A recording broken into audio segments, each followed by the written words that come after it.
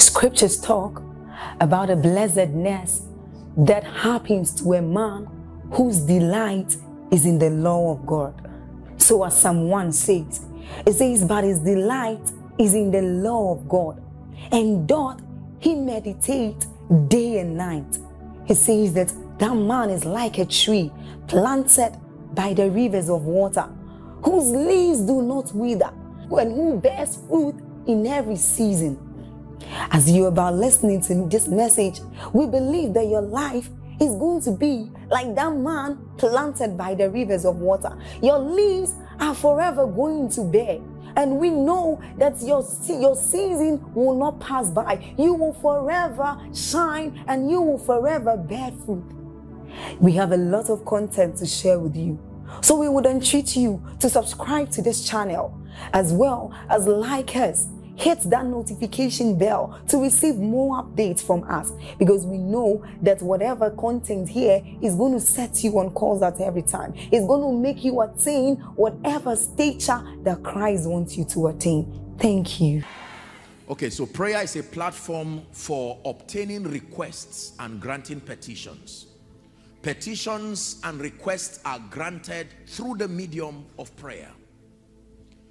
If you do not pray, there is no basis for obtaining requests.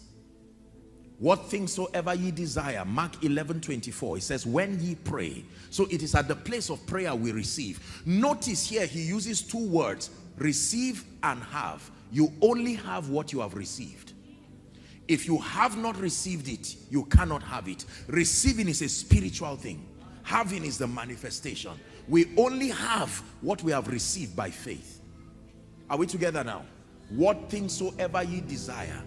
Apostle, I'm trusting God for a great year. I'm trusting God to lift my children. You can receive answers in the place of prayer. Someone say, in the name of Jesus. Please shout it. Say, in the name of Jesus, I obtain grace to pray. One more time. Say, I obtain grace to pray. You must fight prayerlessness like you fight Satan. You must obtain grace to wake up and pray. Wake up and pray. Wake up and pray. Pray as a couple. Pray as a business. Don't say we are not into this spiritual thing. Better be spiritual. Pray. Hallelujah. Wake up and pray, because God is in the business of rewarding and lifting people, and Satan is determined like never before to bring others down. You can exempt yourself through prayer. Shout amen, please.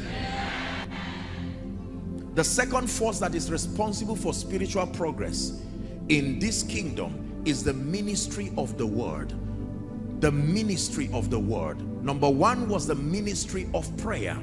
The ministry of the word. Acts chapter 20, please, and verse 32. Acts 20 and verse 32. Acts 20, 32.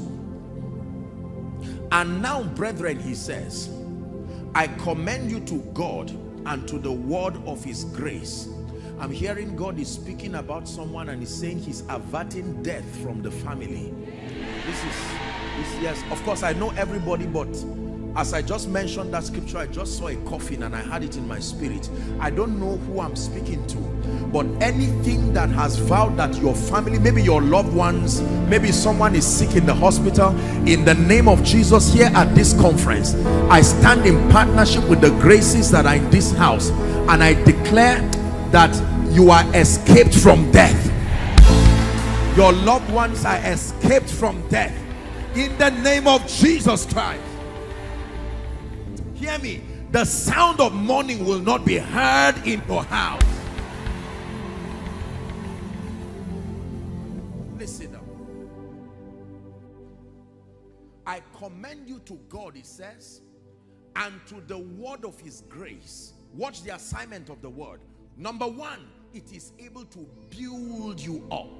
Number two, it is able to give you an inheritance among them, not among everyone, among them that are sanctified. I commend you to God. I commend you to the word. It is able to build you up and to give you an inheritance among them that are sanctified. This is very, very powerful. 2 Timothy chapter 3 and verse 15. 2 Timothy 3:15. 2 Timothy 3:15. Timothy. 2 Timothy 3:15. Very powerful scripture. And that from a child. So when did you start that word project? From a child. Thou hast known the Holy Scripture, it says, which are able to make you wise. We don't just become wise. We are made wise by the word. When you say someone is wise, I'm not talking about Sophia, the world's wisdom. Superior wisdom that comes from above. We don't just have it, we are given by the word. When you interact with the word, you access supernatural divine wisdom. And the Bible says wisdom is connected to mighty works. In fact, it says wisdom is justified by her children. The presence of wisdom is validated by the results that follow. Don't say I am wise if your life is barren of results. Are we together? It can make you wise unto salvation. It can make you wise. The Bible contains the wisest perspective, God's thoughts, his modus operandi, as far as any and all matters that pertain to life and godliness is concerned. When you ignore the word of God, you may have heard me teach it, but let me just say it here, that essentially the Bible contains three things. Number one, promises. You may want to write. Number two, principles. You may also want to write that. Number three, prophecies. So every time you open the Bible, you are interacting with three dimensions of realities. Number one, promises. God's commitment to you.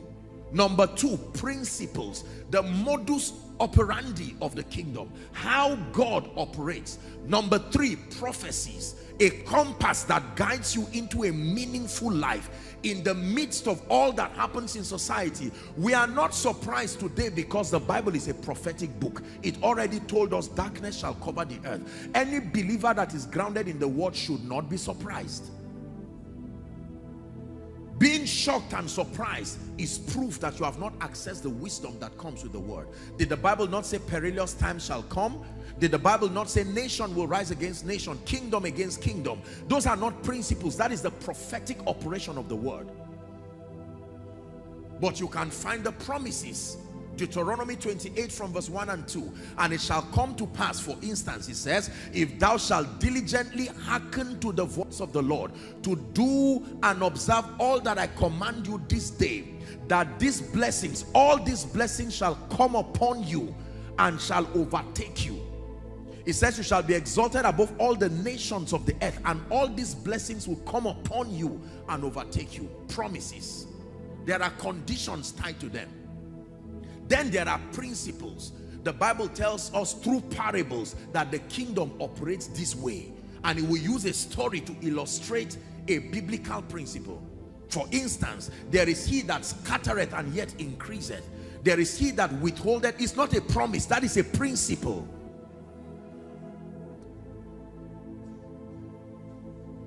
When you reject the word of God, you have rejected access to superior wisdom.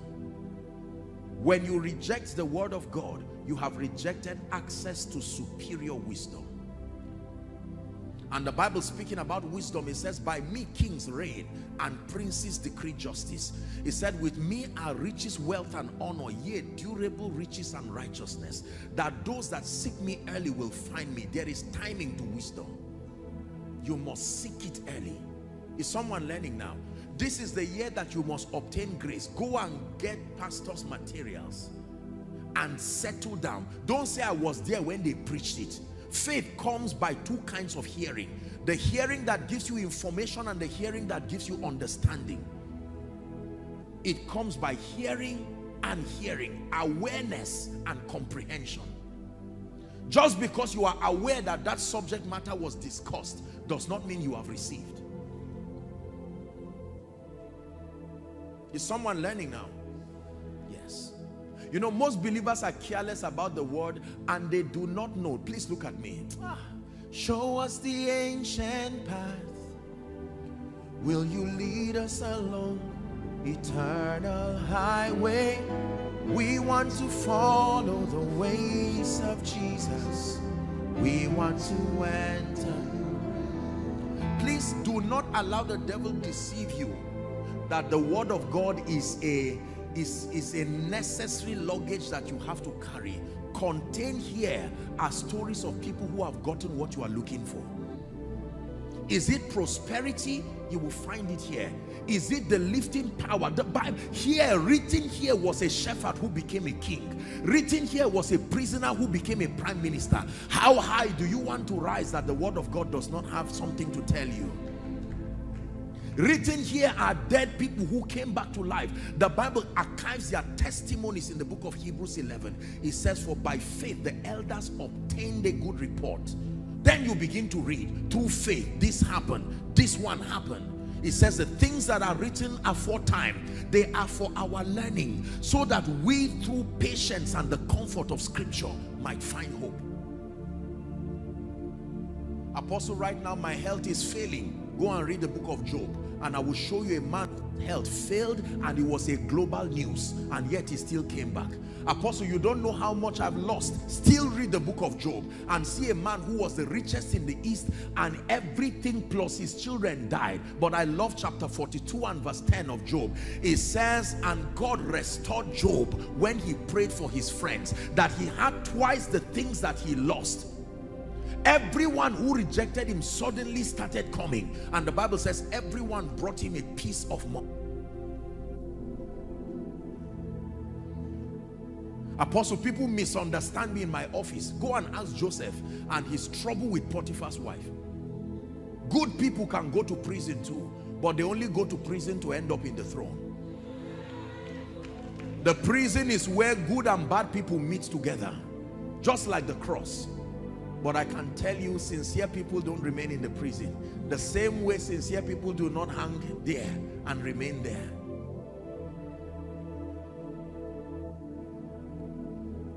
For as long as you think the Bible is such a dull book that does not have anything to tell you in our contemporary world, you have fallen into the trap of Satan. How about people who became so wealthy and forgot God and misused the money? Go to the book of Ecclesiastes and watch the repentance of a fallen man, one who had everything you can ever imagine. The preacher wrote confessing that everything my eyes desired I had. Do you know what level of loss that is? That you don't have control. Anything your eyes saw, you carried. And instead of reading many books, there is no end, and much study is a weariness to the soul. Hear the conclusion of the matter. Fear God, he says, and keep his commandments, for this is the whole duty of man.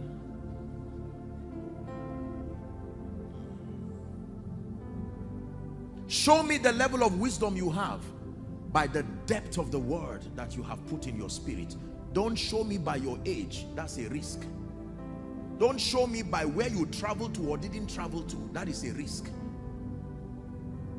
I only call you wise to the degree to which I see the word of God resident within you. The wisdom that comes with age is profitable, but very limiting in the light of current realities. The wisdom that comes through academics is very useful, but you have seen experts to their knees. The things that are happening in the world today have caused people to rethink their concept of intelligence. But there is wisdom that comes from above, and that comes by the word. For someone, God is telling you, don't allow the devil keep deceiving you. You may not have a job, but you have a Bible. Start there. Use the time and start there. Father, open thou my eyes that I may behold wondrous things from out of your word. And you will find where it was written concerning you. The Bible says in Luke chapter 4 that Jesus came and the scroll of Isaiah was given to him, and he found where it was written concerning him. There is something written concerning you, but you must find it. When he found it, he said, this day is this fulfilled in your eyes.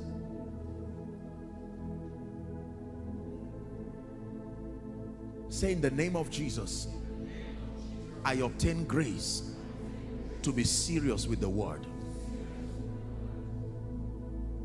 5 minutes, one verse, that may be for a baby Christian, but the challenges that are looking for you, they require a plethora of scriptural wisdom to deal with. You cannot afford to freelance your Bible study life. You just pick one verse and say, can you send me any verse to comfort me now? You need to be serious. You need to obtain grace. It's my charge with every sense. I'm not the reading type. I don't really like the Bible like that. Let me tell you, my brothers and sisters, when a patient is sick and they tell him swallow this one, 3 hours or 6 hours, whether you like it or not, the doctor is not there to see all your tantrums. You have to make up your mind. It's either I want to be well. Is that true? It says they are life to those who find them. They are not just good news, they are life. When the Bible says something, it says, my son, pay attention to my words, incline your ears to my saying. It says, do not let it depart from your mouth, keep it in the midst of your heart. Then it says they are life, not to everybody, to those who find them, and health to their flesh. Your security is based on your knowledge. Wisdom and knowledge shall be the stability of your times. Fear and loving God today and doubting unnecessarily tomorrow is because the word is not settled in you. I tell you, if you make this year the year that you sit with the word, some of you need to go and look for a bookstore, buy a Bible, buy a material or whatever, whether electronically or what. Just settle down and say, Father, I obtain grace. Spirit of the living God, breathe upon my mind. I'm tired of swinging like a pendulum from pillar to post. Based on the things that happen around me, I contend for stability, and that's by the word. Jesus himself knew what to do. May you know what to do this year. Please shout amen again. Don't be the kind of person that celebrates a message on Sunday. Preach, and you are not listening. By Monday, you don't even know what to do. When you stand before situations and circumstances, scriptures like arrows should come out of you. And they are like weapons. You know what to do. When someone says, over my dead body for you to rise in this office, you don't have to argue and start shouting. You know what to do. There is a mystery. You surround yourself with mysteries like chariots. You know what to do.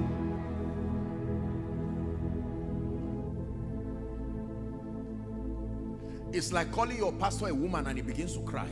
Is that not an issue of a disturbing issue? There is a depth of revelation that has translated to trust, that settles within you, that you know I'm a man, not a woman. So if someone says, I think you're a woman, that's thank God bless your perception. And I pray there will be enough doctors who help you when it becomes. But as for you, you are settled. That's the same way when someone says you're a failure. You don't just speak unbelief. No, I'm not a... I already know.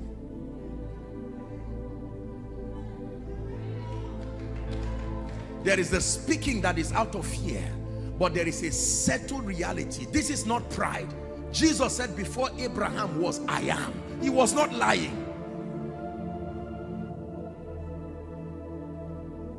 Are we learning? The ministry of the word. Please, if you don't get anything among the things that I shared today, leave this place with a renewed passion to stay with the word. Make it a project. It takes discipline. Concentration is not a gift. You have to settle down and make up your mind. Sleep, hold on, I'm studying. You will enjoy me when I sort some things in my life, but for now you need to stay. Don't join people who, the Bible says on the 7th day God rested. You are resting on the 2nd day. We only rest on the 7th day. Many people are resting on the 1st day, resting on the 2nd day. A CEO that has labored for years is now resting. You who just graduated, you are also resting. No, sir. Let's learn from scripture. We rest on the 7th day. You're just starting ministry, no influence, nobody knows you. We are not even sure whether you are saved or not, and you are resting. I must walk the works of him that sent me while it is day. It says, for the night cometh when no man can walk again. Are we together? The Bible says a diligent hand shall be made fat. You find that in scripture. Then you go and apply it. 7 o'clock you get up and you open your business. Say, why are you doing? I'm just starting. it takes diligence to establish credibility. Someone can be sleeping and people will call him because of a relationship that has been built for 10 years. You are just starting. Don't lie down and expect somebody to call you. I hope we're still together. Please obtain grace to stay with the word. Obtain grace. This running from pillar to post, minimize it this year and settle down. Let's come and knock the door of your house and say, look, I'm studying. Not because I have a sermon to preach, because I have a destiny to fulfill. There is a mandate upon my life and I will not fail. Lord, open my eyes. And you are studying and light from heaven enters you. And like someone who is drunk, you begin to rejoice. It says, I found your word and I did eat it, and it was a joy and a rejoicing to me. I sense in my spirit that David's Christian Center will record phenomenal testimonies this year. That, listen, there are supposedly, for want of word, ordinary people, pastor, who as at this conference may be sitting quietly, but by March when they come to stand here, they say, my life is a testimony that the word produces. Listen, carry beans or maize seed and keep it on top of your table. It does not grow. Because although it is seed, there is something you must do with it. Are we together now? Yes. Many people have gotten precious seeds, wonderful seeds, but we are not engaging it. The ministry of the word. Number 3, so that we'll wrap up. I believe someone's spirit is being fired up this night. And let me just say this. Beware of people who don't even know they are being used by the devil, who wait just when you have made a commitment to be spiritual. Here they come in the name of friendship and brotherly kindness. They come and deflate your fire. They may not be bad people. Listen, they may not be bad people, but if you are carrying Isaac to the place of sacrifice, there are good people you have to say, wait at the base here. This height we are climbing, I have to go alone. Being alone and being lonely are two different things. You must sustain the courage to move the direction of your destiny, even if it means editing people. Because there are many people who, just when they make commitments for God, somebody just comes and says, you know what, you are studying, can't you shift it? I think there's something, there's one movie. It's a movie, you can watch it again. I don't know about you, but this is the secret to this life you are seeing. The word of God took me literally. Anybody who ignores the word, you are trying to turn God into a magician. Be ready for surprises. God is a miracle worker, not a magician. Obtain grace to engage. Listen, especially over the areas that are not working in your life. Take inventory of the areas that are working and thank God for it. Then gain greater knowledge. But sample the areas that are not working. I'm healthy, I'm doing well, I'm enjoying a nice relationship with my wife and children, but this finance thing, now it's time to take it as a project. And settle down. The Bible says through wisdom, Proverbs 18 and verse 1, a man having separated himself, that he seeketh and intermeddleth with all wisdom. Lord, why am I like this? Why is it that I am a sincere person, but I never have good people come around me? There is something you don't know about relationships. Go to the word. It says, he that wants friends must first show himself friendly. There may be something you are not doing. You have not seen the value of men and the value in men. Oh, this is the mistake I've been making. I've been destroying good relationships sincerely because I do not know that relationships are investments. And the Holy Spirit speaks to you. Go and listen to Pastor Mildred's teaching that she did this, this, and that. And you now listen. In 2 weeks, you have become a new version of you. By March, God would have brought strategic people to your life. And people wonder and say, what did you do that this person just gave you a car? You didn't do anything. Is that true? Is it true that you didn't do anything? You've heard me say favor is merited. Their favor is dimensional. It is only one dimension of favor that is unmerited. Proverbs 13:15, good understanding procureth favor, but the way of the transgressor is hard. If someone comes to give Pastor Mildred right now or her dear husband a plot of land or a house or a car, it's easy to think that, oh, because they are great men of God. You find out what was done first. Nothing just happens, you know that. So it's time to make your own happen. In the name of Jesus. The force of the word. This year, settle down. What is not working in my life? Lord, grant me grace. I believe I married a good man, but we're tired of hitting our heads from pillar to post. Lord, there has to be an answer. And the Spirit of God takes you to scripture. It may take a while, but let that while meet you studying. Not complaining. Let that while meet you studying. Lord, I've been in Lagos for 10 years and I've not gotten a job. Someone just came to David's Christian Center in 2 weeks and he got a job. What am I doing wrong? This is not jealousy or competition. This is you are provoking yourself to godliness. Let me tell you, until you get angry with some things and get dissatisfied, they will never leave you. Dissatisfaction is a gift. It can push you to a new level. For some of you, you have experienced dimensions of God spiritually, financially, but you are camping around mediocrity. Shake that local champion mentality and trust God to push you. The world is your stage. Stop celebrating success too early. I'm better than this and that. Compared to what?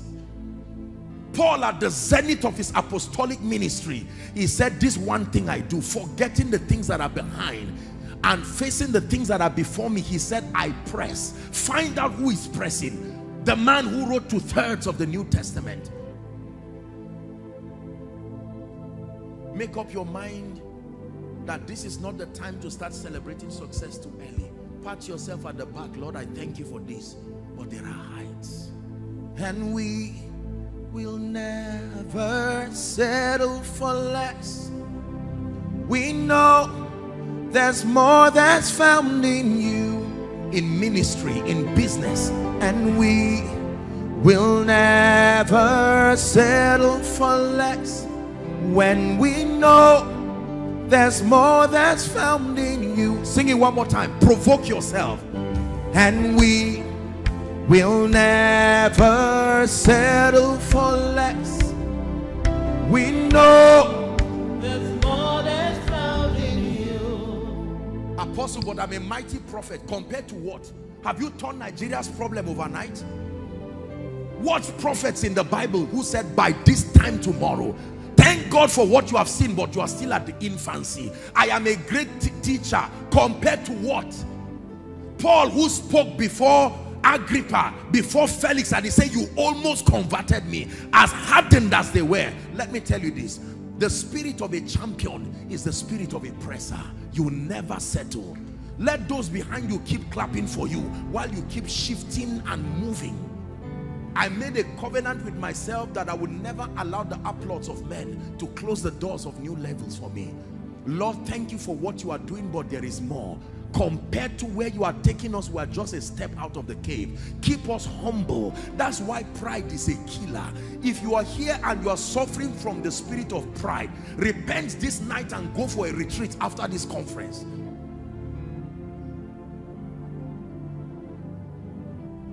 People brag over nothing, just little results. I am amazed at the passion of your pastor and their wife, in spite of the phenomenal work they are doing across the body, blessing people with their thoughts on family life especially, and yet you keep seeing them press. I was having a discussion with your pastor yesterday, and I was very humbled by his passion, just listening, and I said, this is the spirit of a winner. Can I tell you, when you say they are clapping for me, look at those clapping first. Before you say I'm a champion, look at those clapping. Who are the people clapping? Am I challenging you? Obtain grace. Man of God, go back to the drawing board. Thank you for what you have done, but there is more. Prophetess, prophet, there is still more. Businessman, you've not conquered Lagos yet. Thank God that you have started, but come on. Have you been able to give and fund a conference without it affecting your finances? If the answer is no, you are not yet there. Thank God for what you have done, but keep pressing.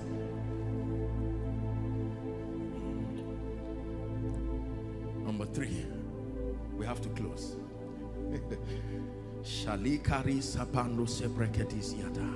Pray in the spirit for 1 minute, please.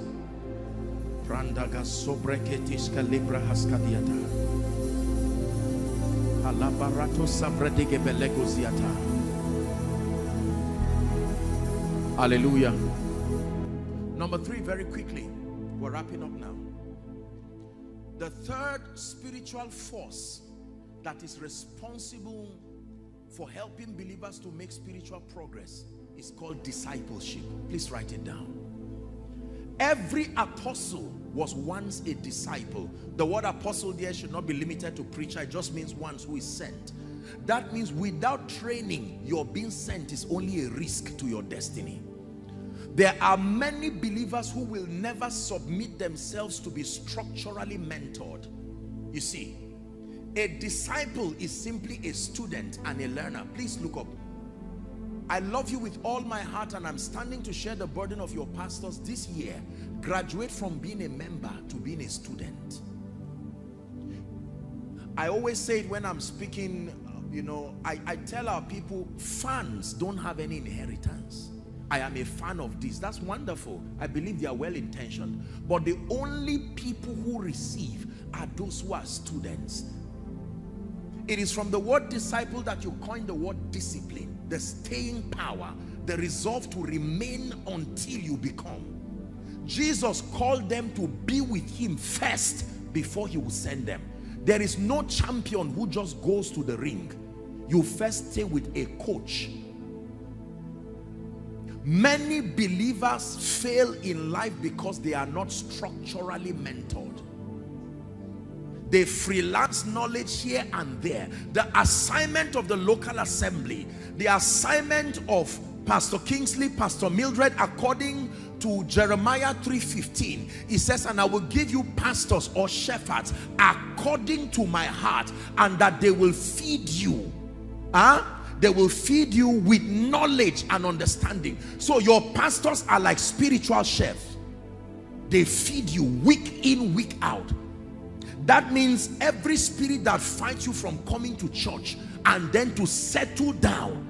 Don't come to church and be browsing and be smiling and be doing all of these ones. I mean, you know, if you are smiling for joy but that you are distracted, you are in your own world by yourself while fire is coming from the altar. No. If you're too big to be discipled, then the throne is not for you. I assure you on that. Many people have made a shipwreck of their lives and their destinies through pride. They will not settle to listen. Jesus, surprisingly, even though he was the word incarnate, at age 12, when his contemporaries will probably be running up and down, the Bible says Jesus was at the temple learning under the scribes. The law that he was coming to abolish, he still submitted himself to that system. And for 18 years we don't hear about Jesus again. The next time we hear about him, he's age 30, and John speaks and says, behold the Lamb. Jesus did not just succeed because he was the Son of God. He submitted to learning. For someone, God is telling you you are destined for the throne, but not this version of you. You need to settle in church. You need to be properly mentored. In Acts chapter 2 and verse 42, the Bible says they continued steadfastly. Acts 2:42, you read it down to 47. Acts 2:42, they continued steadfastly in the apostles' doctrine. Is that in your Bible? And in fellowship, and in breaking of bread, and in prayer. The next verse, as a result, the Bible says, and fear came upon every soul, and many wonders were done by the apostles. Let's go to Acts chapter 19. From verse 1 to 4 very quickly. The Bible says Paul, having passed through the upper coast, that he came and he found certain disciples. Acts 19 from verse 1. It's just 1 to 4. But let's just look at verse 1. He found certain disciples not certain members. They were saved, but they were disciples. Now notice, the person who discipled them was limited himself. So they were taught after the limitation of that disciple. They were saved, but they were not filled with the Holy Spirit yet. Only God knows what more you need to learn. Thank God for what you know, but what more you need to learn. And Paul asked them, he said, have you received the Holy Ghost since ye believe? Verse 2. And they said, we've not even heard if there be any Holy Ghost. Paul was surprised. Wow. Unto what baptism then were you baptized? He asked them. And they said, the baptism of John. They were discipled but limited. That's the reason why you should salute your pastors for being fast to be open to receive the diversities that are in the body of Christ, because they do not want this to become your state. And Paul now began to explain to them that the baptism of John was the baptism of repentance, right? That they should believe on who should come. And when he had now spoken to them, the Bible says that they were baptized in the name of Jesus, and he laid hands on them, and they were filled with the Holy Ghost, and they spoke in tongues, they prophesied, and the Bible says the number of them was 12. 12 of them. Make up your mind that this is not the year you will give excuses for coming to church. No. As a matured believer, if you have to be coerced to come to the house of God, I sincerely, respectfully believe you are not serious. Hallelujah. I was glad when they said unto me, let us go to the house of the Lord. And when you come to church, from the opening prayer to the grace, you are attentive. Lord, what do you have for me today? My children are at the mercy of this revelation that is coming. And as the word is coming, you are attentive. The Bible says the man looked at them expecting to receive something. Discipleship. Submit yourself to learning. Buy books. Submit yourself to knowledge. And that also extends to people in business. Find someone who is clearly ahead of you and unashamedly submit to learn. Find someone who is clearly, if you are not sure, don't go there. You need that gap, that potential difference has to be there for you to receive. Colleague mentality is why many people remain grounded. I'm not sure if I should receive this or not. But when the difference is clear in results, you will listen attentively. Learn from all men, but find those with potent results and follow. The Bible calls them them who through faith and patience have obtained the results, have obtained the promises. Apostle, I'm doing business, but it looks like my business is not working well in Lagos. There has to be somebody born again and filled with the Holy Spirit in that area. Submit yourself to learning. There is something I do not know. It is amazing how humility can buy you something in one day that may take many people 10 years. The person may not tell you the answer you are looking for. He will only say, sit down, let me give you a story. My journey started from 1971. That's your revelation there. It's your responsibility to fish out the one. He is telling you stories. They kept me under a bridge, and I remember that night, I cried unto the Lord. I said, mercy, you are learning now. You are writing all the keys.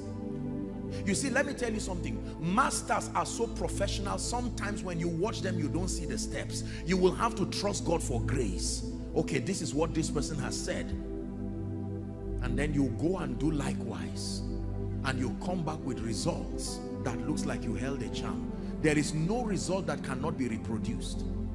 If Jesus's result was reproduced, there is no result that cannot be reproduced. It is either ignorance or pride. May you reproduce fearful results in the name of Jesus, the Son of the living God. Hello. Scriptures exhort us from the book of Proverbs.